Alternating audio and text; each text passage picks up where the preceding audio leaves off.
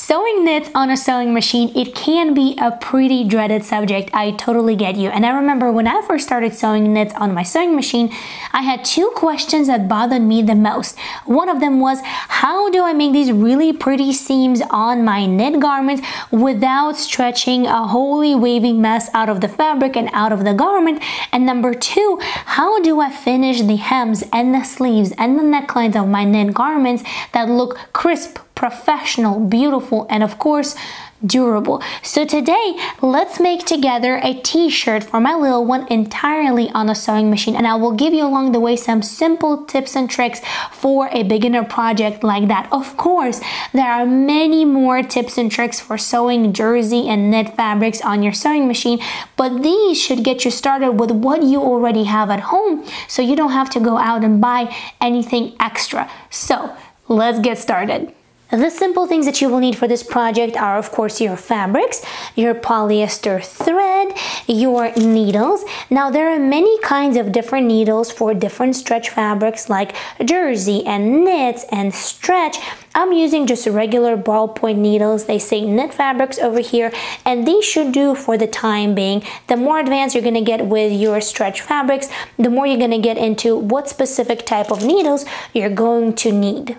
Now, an iron is another great thing to have when you're sewing any project. It doesn't matter whether those are knit fabrics or woven fabrics. This is going to make a big difference. So if you don't already have an iron at home, definitely invest in one if you want to continue sewing.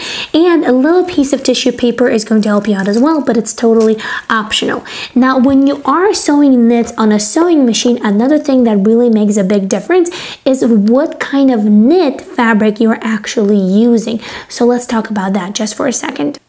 So today we're going to work on this t-shirt for my little one, and I believe this is just a very simple cotton jersey. I did buy this fabric ages ago and I don't have the tag with me anymore, but I do believe it's just a very simple cotton jersey, maybe with some 3 or 5% of other fabrics in it, but it's not too lightweight, it's not really medium weight. The thickness is just right and my sewing machine is going to work with it really well. What I would not sew on my sewing machine is this rayon jersey, for example. It does curl like this, which makes it quite impossible to sew not only on a sewing machine but also on a serger. So I would definitely not pick this fabric for a sewing machine project. And here's another t-shirt that I've been working on for my little one from scrap fabric.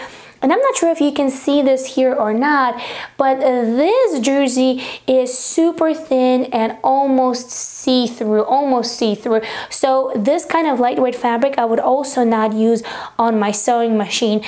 Now, there is such thing as stable knits. Now, stable knits don't stretch as much, but they do behave really well when you're sewing them on your sewing machine. So definitely look into that, and I will leave a link for more descriptive information about stable knits in the info box below for you guys if you're interested. Alright, so the next thing that you're going to do is you're going to take your t-shirt pattern, you're going to place the front and the back right sides together, and we're going to match them at the shoulder seams and at the side seams and pin them together.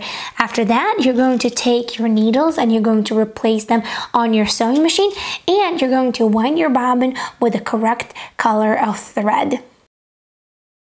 For most common stretch stitches that I use when I sew knit fabrics on my sewing machine are zigzag stitch, 3-step zigzag, lightning stitch, and straight stretch stitch. And you've seen me use almost all of them in my sewing videos. Now, for this particular garment, for a simple t-shirt, I am going to use a zigzag stitch, but I am going to make it smaller because in my opinion, it looks better and that's what I like. For you guys, of course, as I always say, find what works for you. Grab a scrap piece of fabric, practice on that one first, and then decide what will look the best on your garment.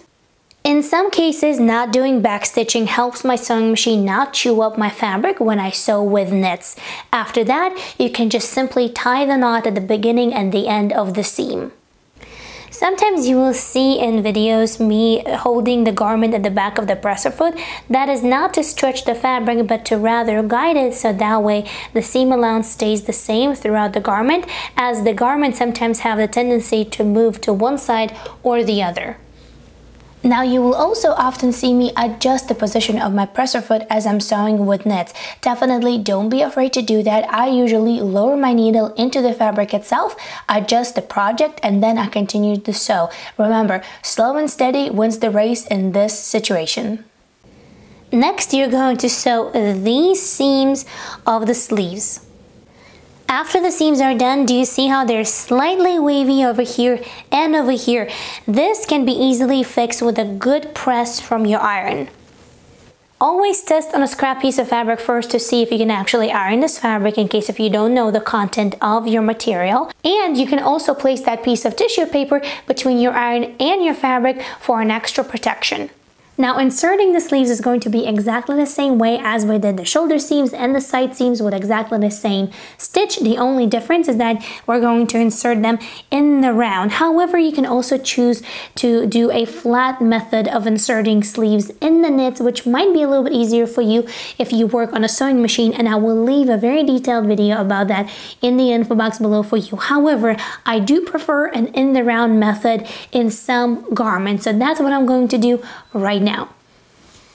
Alright, so now that the sleeves are attached, there are 3 things that we need to do before we move on to the finishing touches. Number 1, if you do have any seam allowances that are a tad bit uneven, go ahead and even them out, which is really easy to do. Just make sure that you don't cut through the stitches. Number 2, all of the loose threads that I said that I usually tie in the knots, tying them in a nice neat little knots, and then also give it another really good press, and then we will move on to the neckline, sleeves, and the bottom hem. If you attached your sleeves like me in the round, but now you're having a difficult time to press out the seams, then you can use your tailor's hem. But if you don't have a tailor's hem, here's a little trick. You can take a towel, fold it up, place it inside of your sleeve or underneath the seam that you want to press out, and then press. This works just as good. Alright, so now on to the sleeves. For the sleeves, you can of course fold them over and just do a top stitching with a zigzag stitch. However, sometimes it can be a little bit challenging to do that in a very neat manner. And once done, if it's not necessarily as you desired, it might bring down the whole garment. So what I like to do is to do cuffs. You can do them either from ribbing, the same ribbing that you might use for the neckline, or from exactly the same fabric that you used for your actual t-shirt. And the same applies to the neckline. So in my case, I will use this ribbing for both the cuffs on the sleeves and the neckline. I will cut my neckline 1 inch wide, so it will be 2 inches altogether. And for the cuffs, we can do the same.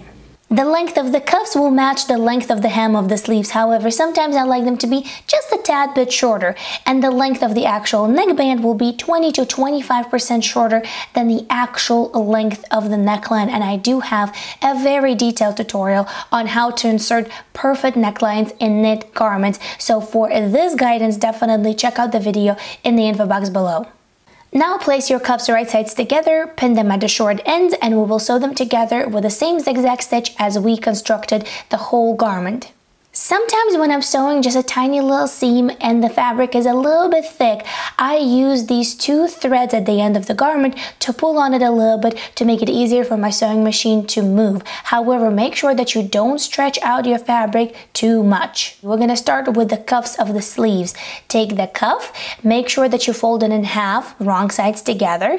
Find the center point of your cuffs and then match it with the center point of your sleeves, as well as matching the seams on the bottom of the sleeve and on the bottom of the cuff, and then pin it all together and sew it in around with the same zigzag stitch as we used for the rest of the garment.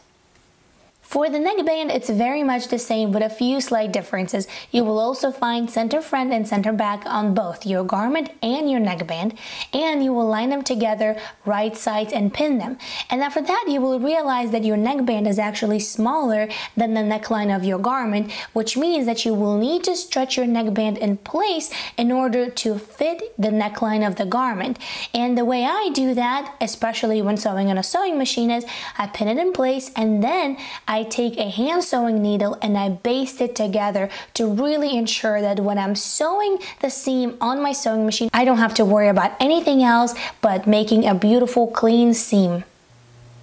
After this, the last step for the neckline is just to sew the seam between the neckline and the neckband, and we're using the same zigzag stitch as we used for the rest of the garment. Once you have done sewing on your sewing machine, remove the basting stitch and go ahead and of course press the garment really well so that way the neckline lays nice and neat and flat, and it will look like this when it's all done. Alright, and now the bottom hem. Now for the bottom, you can also opt to do a cuff, which I actually do quite a bit. But in those cases when I want a really nice, flat, almost invisible hem, not only on the bottom but also on the sleeves in some cases, guess what? I do it by hand with a hand sewing needle. It doesn't take as long as it seems, and it really creates that super neat, almost invisible finish. And I know it sounds counterintuitive to do something by hand when you have a sewing machine in your box of tools. However, don't be discouraged to use hand sewing. It creates one of the most wonderful, exquisite, almost invisible finishes that you can even imagine, because your hands can always do something that a machine can't. So here I am, I have my hand sewing needle and I'm doing these little stitches on the bottom of my t-shirt. And you see it's pretty easy. You're just grabbing a little bit of fabric with your needle and in and out, and you're repeating it over and over again. From the wrong side, it will look like this, and from the right side, it will look like this, almost invisible. And of course, here I used a thread that doesn't really match exactly with the color of the t-shirt, but if you used exactly the same tone, you would barely see the stitches. I want to make sure that I don't do them too tight, but I also want to make sure that they're not floppy and they hold the hem together.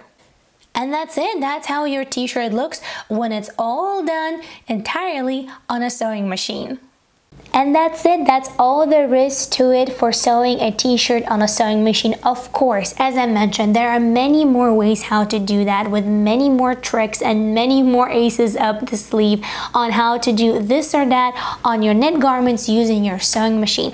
This is just a very basic introduction, so that way you feel like you can do that even with those tools that you already have at home. I always say this is the way I do it. There might be a better way for you, so definitely practice, experiment, and simply have fun with it. It's fabric, it's not going to bite you, so definitely have fun with your projects. And until next time, happy sewing. Check out this other video that you see right over here, and I will see you in the next video very, very soon.